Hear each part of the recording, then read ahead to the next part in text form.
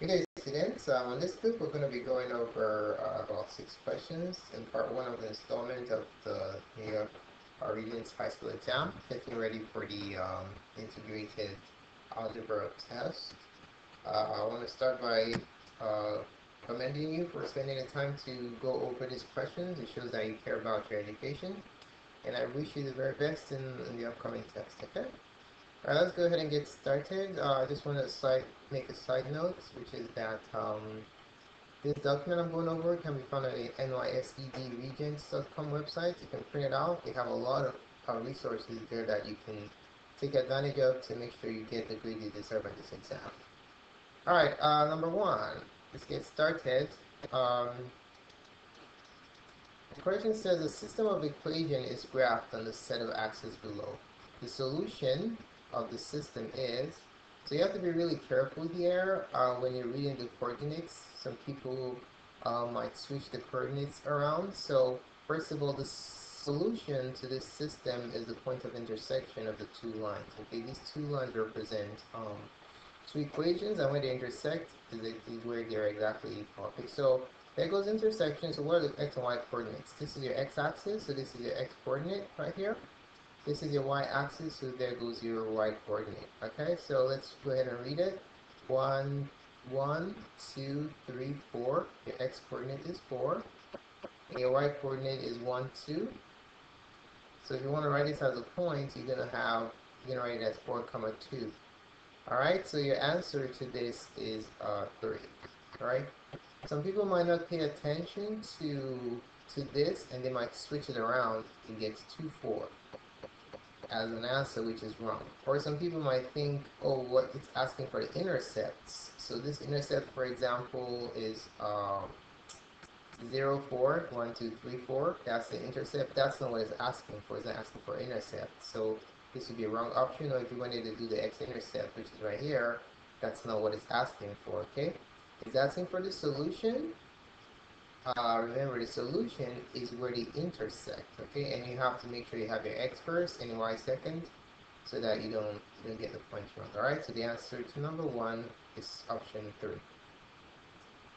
All right, moving along. It says this question 2 says a cell phone can receive 120 messages per minute. At this rate, how many messages can the phone receive in 150 seconds? So assuming we have the same rate, we can set up a ratio or proportion here, and we can solve it by cross multiplying, right? So to do this, I'm going to break it down into messages and time. Okay, messages and time. All right. So first one, we know 120 messages per minute. So 120 messages per in 1 minute. And then the second ratio is how many messages, how many, that's what we're looking for, we don't know, right? So x is what is the messages that we're looking for per how many minutes? 150 seconds. Okay. Alright, so we have two proportions we can set up here, but before we set it up, we have to make sure we are consistent with our units of measurement. This is minutes and this is seconds. We have to pick one or the other. So it looks like it's easier to convert 1 minute into seconds. If I converted this into minutes, it's going to be a fractional expression, which is a little bit more difficult to solve. So how about we change 1 minute into 60 seconds? Okay. So if I use seconds here, I have consistent units with my time, so I can make these seconds. So I can solve this ratio correctly. Okay. So 1 minute, just convert it to seconds, so it's easier to solve. So what I'm going to do is I'm going to create a proportion, okay? So I'm going to divvy it up like this, like that, and like this. All right, so check out my proportion. I'm going to do the 120 row first. I'm going to write it like this. 120 per 60 equals x, which is the future time we're looking for, per 150. Notice the messages are on top, the numerators, and the times are on the bottom as a numerator, okay? So if you set up a proportion like this, make sure the units are consistent. when you solve it, it will work nicely, okay? So let's look at this fraction on the left side. These are both multiples of 10, so I can divide by 10 top and bottom. That the same thing as canceling the zeros out, dividing by 10. And I can divide this by 6, the top and the bottom by 6. So that gives me 2 over 1 equals x over 150. Alright, so how do you solve proportions of this nature? You cross multiply, right? Cross multiply means denominator goes to the top across and the denominator goes to the top across. If you cross multiply, you would have 2 times 150 equals 1 times x. If you multiply them together, you have 300 equals x. Using the reflective property of equality, that's the same thing as x equals 300, and this is the number of messages. Okay, 300 messages per 150 seconds. Okay, so this answer is option number 3. All right, so there you have it. All right, moving along. Let's take a look at question number 3. It says the value of y in this equation is, so you have 0.06y plus 200 equals 0.03y plus 350. This is a problem involving solving equations with variables on both sides. So what makes this problem look complicated is all this decimals. So how can we clear it? You notice that the highest amount of decimals we have on both sides are 2 decimal places. So if I multiply both sides of the equation by a number that eliminates the decimal, then our problem will look much nicer, okay? So since I desire to move the decimal place back 2 units, I need to multiply by 100, okay? So a 0, each 0 corresponds to a movement in the decimal. If you multiply by 10, it moves the decimal place back 1 place. If you multiply by 100, it moves it back 2 places, okay? So that's what we're going to do here. We're going to multiply both sides of the equation by 100. And that will move the decimal place to the right 2 places, okay? So in order to preserve equality, be sure that whatever you do to one side, you have to do to the other side. Okay, so times by 100, the left side, and then times the right side by 100. Okay, so all this does is moves the decimal place back twice. So 100 times 0.06y is going to be 6y because this 100 moves the decimal point back twice. Plus 200 times 100, just combine the zeros, 1, 2, 3, 4, 4 zeros, 1, 2, 3, 4, that's 20,000. On the right side, wait a minute, on the left side, what I just did, just so I don't lose anyone, is I distributed to this, and then I distributed to that, okay? On the right side, same process, I'm going to distribute this 100 to both terms, alright? So when I distribute 100 to 0.03y, it moves the decimal point back 2 places, 1, 2. So it's going to become 3y. And then when you multiply 100 by 350, you're going to have 3, 5, and just combine these 2 zeros here, 0, 0, which is 35,000. Alright? Now notice that this equation looks much nicer, it's more appealing to the eyes to solve as opposed to this one with all the decimals going on. Alright, so to solve this, all I need to do is collect all the y's to one side and all the x's to the other side. To accomplish that, we're going to use opposites. There's a positive 3 here. I like to move it over here. Subtract 3y from both sides. Okay? And then I want to move this 20,000 to the left side. And to accomplish that, I can simply subtract 20,000 from both sides. So what I'm doing here is I'm doing 2 steps simultaneously. If it's too much for you, you can do it 1 step at a time. You're going to get exactly the same answer, but I'm just trying to be quick here so that we can get our answers efficiently, alright? So on the left side, if you combine these two, you have 3y.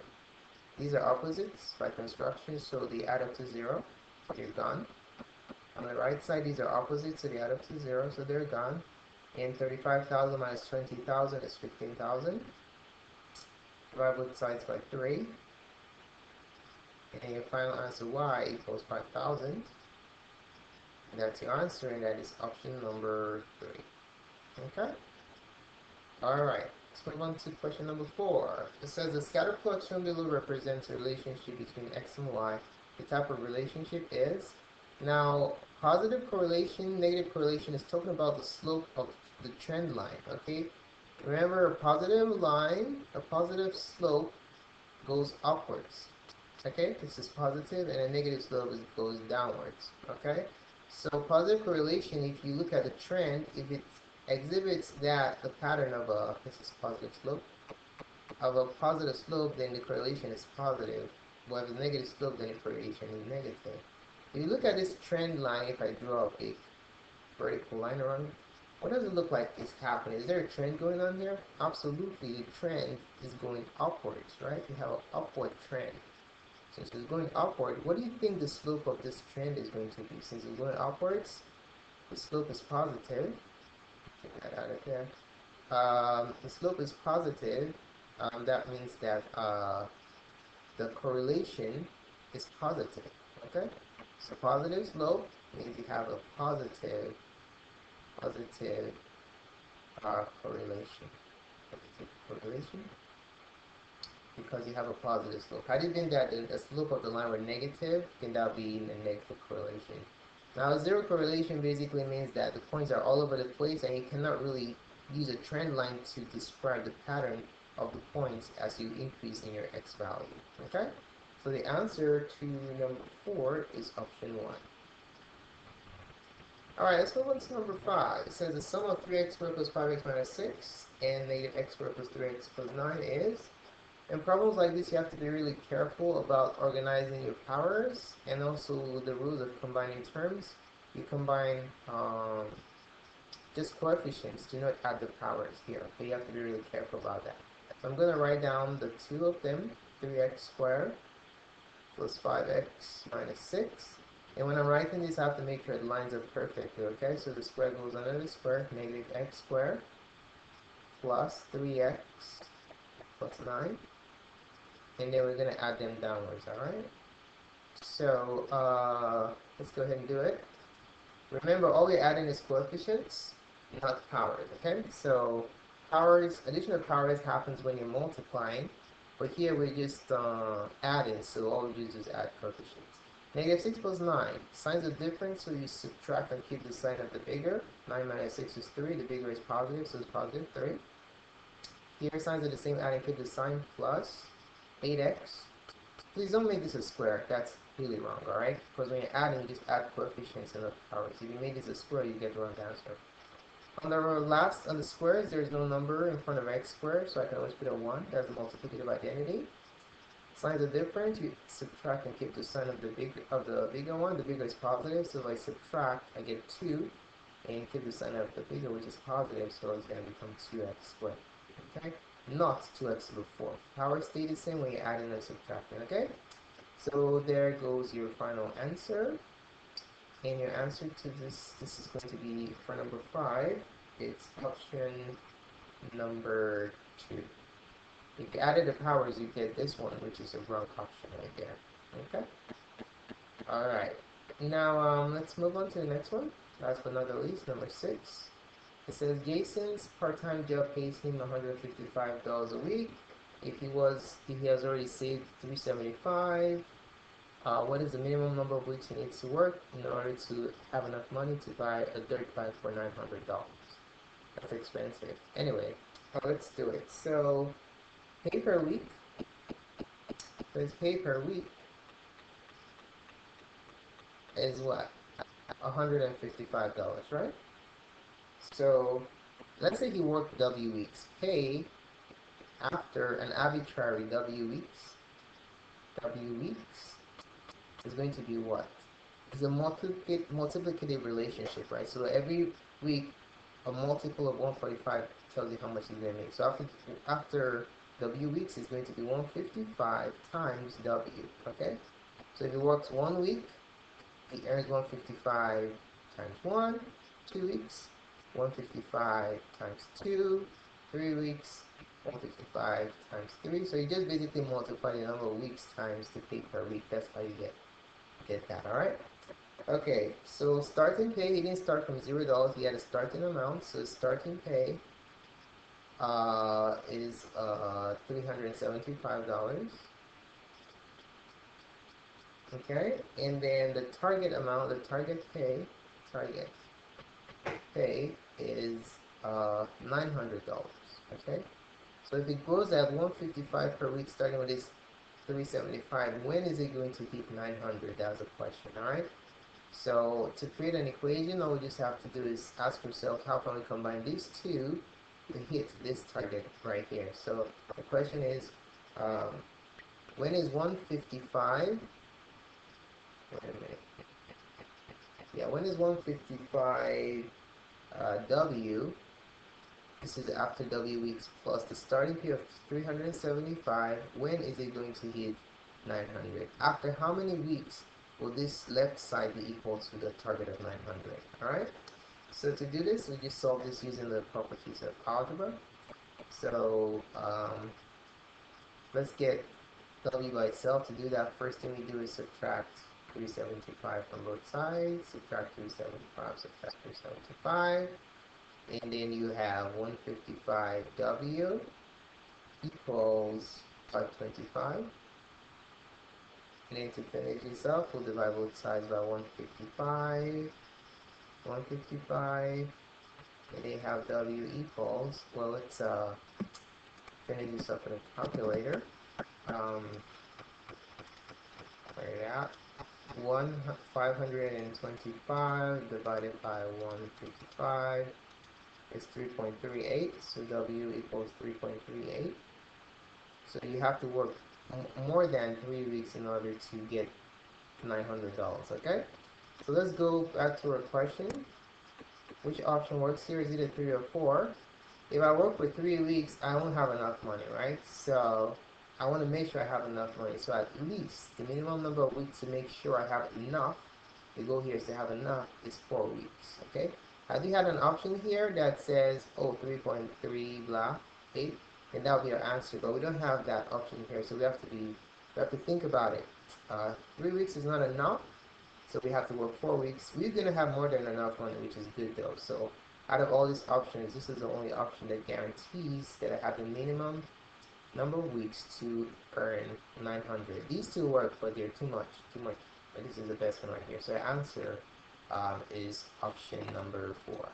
Okay. All right. So thanks so much for taking the time to watch this video. Please subscribe to my channel so that you can get the future parts to this clip.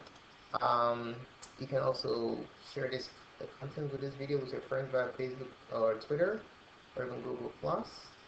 More videos can be found on mygoodserve.com. Thanks again and have a wonderful day.